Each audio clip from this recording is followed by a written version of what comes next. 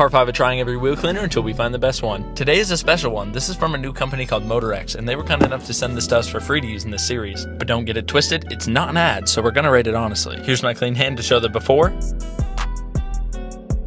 Very dirty, and I'll take it off to save it for the before and after visual at the end. Basically, the directions are spray it, brush it, rinse it. The spray feels good quality, powerful, and has good coverage, and it turns purple to indicate it's dissolving the iron, rust, and dirt. Now I'll contact wash it with a wheel mitt and barrel brush. Finally, I'll spray it off and see if it worked. Here's the new clean glove, so let's see how it did. Looks pretty clean to me.